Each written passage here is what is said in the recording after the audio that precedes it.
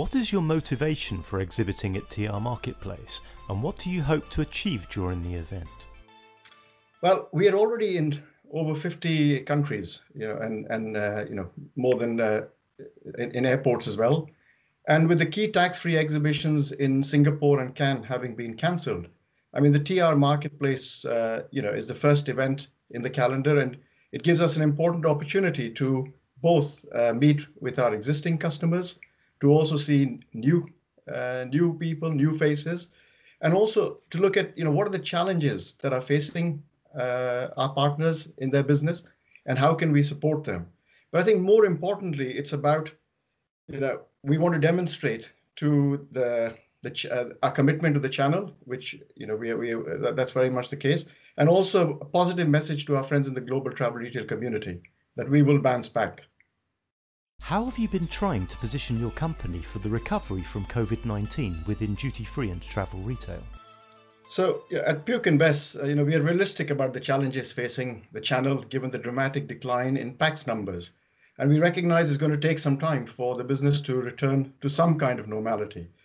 But as a family business, P&B is over 115 years old, and we've faced a number of challenges in the past. Examples being the Spanish flu, sort of the world wars, financial crisis, economic meltdowns. And we are optimistic that we will come through this positively on the other side as well. But we take a long-term view, and the duty-free and travel retail channel is an important part of our strategy going forward. We have some exciting new additions coming to the portfolio with new wines, but also innovative launches. So watch this space in the very near future. What features of the TRMarketplace digital platform attracted you most?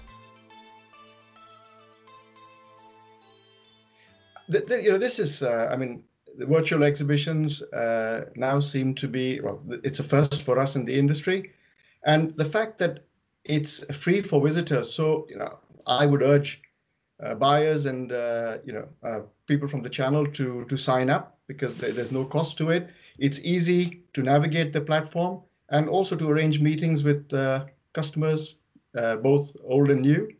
And then again, you've got, the webinars that people can sort of dial into with Mindset, IWSR, and IIR. So I think all in all, very exciting. In which channels do you wish to develop your business, and why? Has this changed as a result of COVID-19?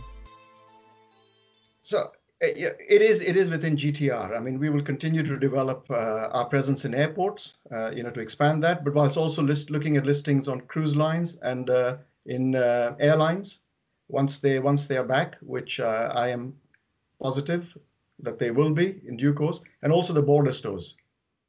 How do you believe consumer buying habits and priorities will have changed during this period? How must the industry make changes? I wish I had a crystal ball for this one, but it's early days in the battle against COVID, and we're all waiting for a vaccine that might give more confidence to the traveling public and to the consumer. But going forward, I believe consumers will still spend. And I traveled recently, and I've seen that for myself.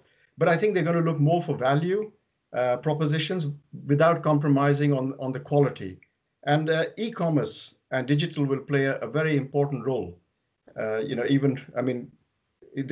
Probably looking at even before the consumer starts their journey and before they get to the airport. So I think it's a timely opportunity for the quaternity, as we call it, the airports, airlines, retailers, and brands, to maybe sort of cooperate more on improving the data sharing and deliver more value for our industry.